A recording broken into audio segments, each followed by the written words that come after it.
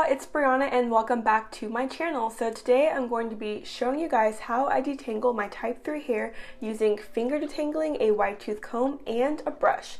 Please be sure to subscribe to my channel, hit that red button down below. I make videos about curly hair, trying new products, doing different hairstyles, and giving you guys tips on how I got my hair from damaged to healthy. So let's get straight into the video.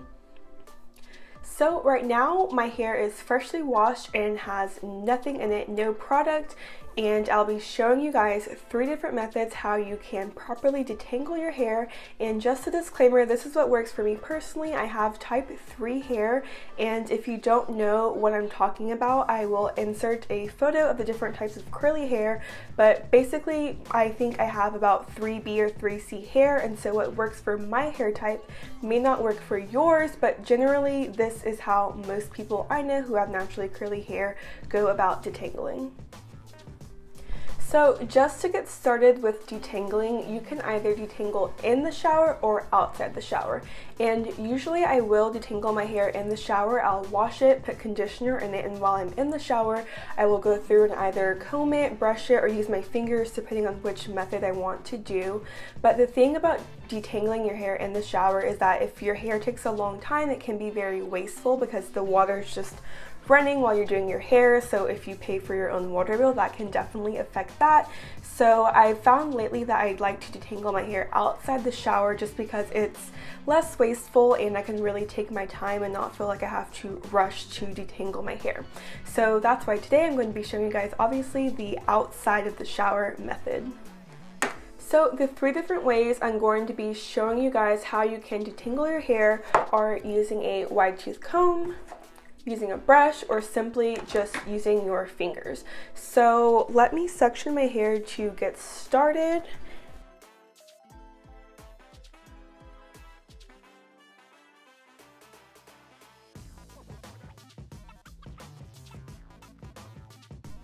So I find it easier to detangle my hair in sections, and depending on how thick your hair is will determine kind of how many sections, or if you even want to do sections. Some people may just be able to take half of the hair and straight detangle it, but for me it's a lot easier to do smaller sections. So this is the size section that I grabbed to start off with, and first things first is you want to get your hair wet. So you don't want to detangle your hair when it's dry because it will just get frizzy and it'll break off, and so you want to get your hair damp or soaking wet to detangle.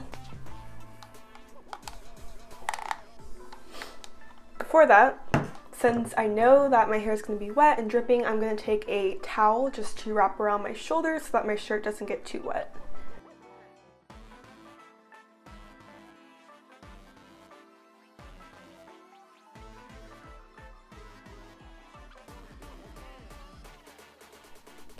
So you also want to use some type of product, a conditioner, a leave-in conditioner, a detangler, so that you aren't just doing it when your hair is dry, and also your hair can soak up that moisture while you're detangling your hair. So I'm just going to be using this from Curls. It's the Creme Brulee Whipped Curl Cream, just to use as a detangler slash leave-in.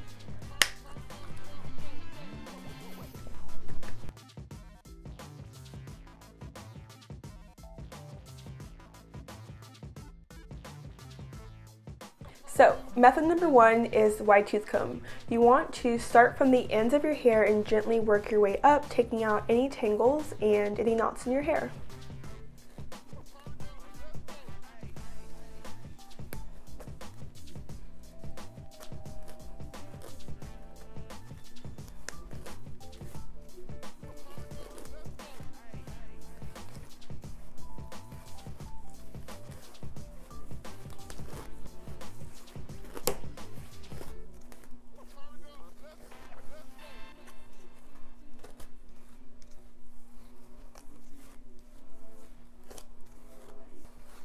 So you know that your hair is detangled when you can easily glide the comb through your hair from the root to the tip without any snagging or pulling, and your hair just feels nice and smooth.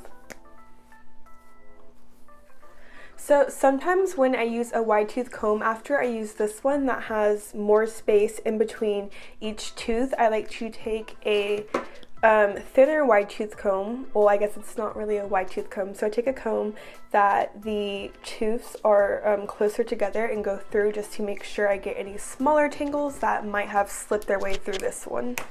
And again, just start at the ends and do the exact same thing if you want to use a smaller one.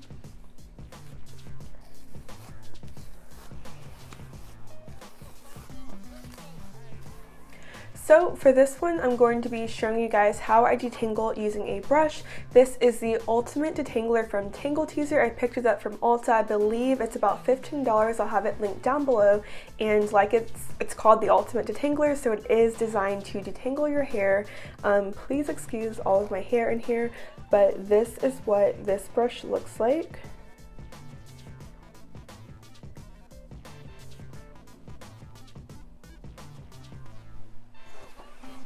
So I'll take this brush and start from the ends, work my way up.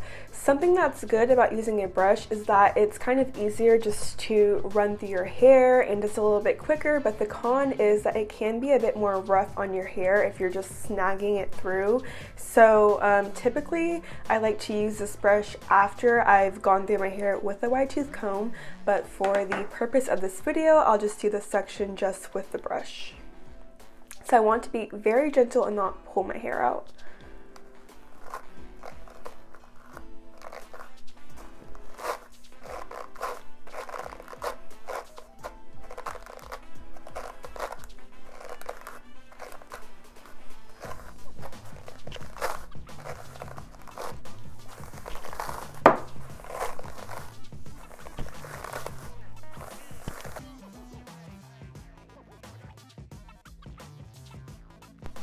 So once you get past the initial difficult part going through the tangles, the brush will easily glide through your hair.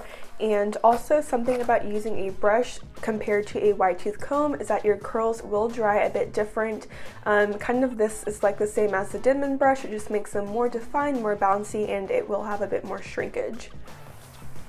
But this is detangling your hair using a brush, and there are tons of other brushes you can use. There's a wet brush, brushes from different brands, like I said, the Denman brush, and so this has been my favorite so far as detangling. So the third method I'll be showing you is finger detangling. So this takes the longest because, like it sounds, you have to go through with your fingers and detangle your hair, but it is the least damaging because it's very gentle. You can go through and actually feel where the tangles are and gently pull them apart and run your fingers through them instead of just scraping a brush through it. So it is better for your hair because you have less shedding, or for me personally, but it does take a bit longer. So kind of the same thing. I like to start off just pulling apart larger sections and feeling for any tangles.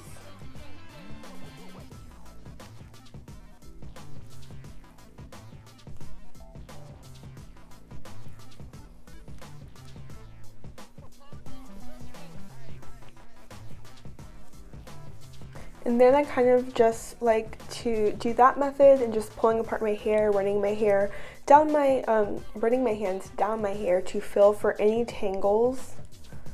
And then I even kind of use my hands like a wide tooth comb and just gently pull them through my hair.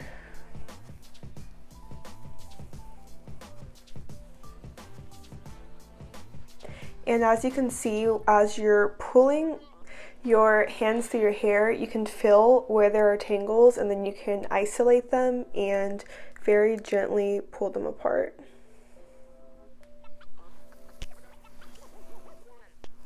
So of course, if you don't have access to any special detangling brushes, or maybe you're somewhere and you forgot your wide tooth comb or your brush, then you can always just use your hands. So those are 3 different ways that you can detangle your naturally curly hair.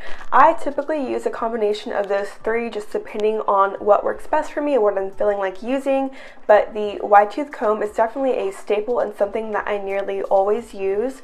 And detangling your hair is very important because if your hair has knots in it or isn't properly detangled, it's not going to look good, it's not going to be healthy, and sometimes if you let your hair get super matted and super tangled, it might be so far gone that you have to cut it out, which I've had to do before when the knots are just too much that you just have to cut it. So detangling your hair is super important, and let me guys show you what a section of detangled hair versus non-detangled hair looks like, and also product versus no product.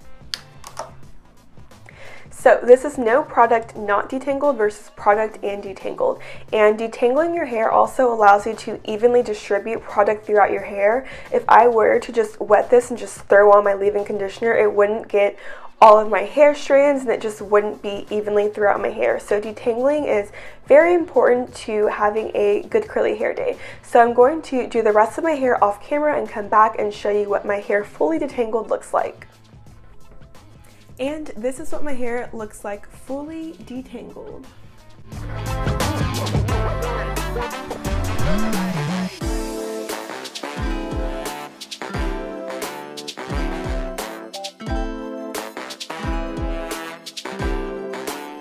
Thank you guys so much for watching this video. Please be sure to subscribe down below and give this a thumbs up, and I will see you guys in my next video. Bye y'all.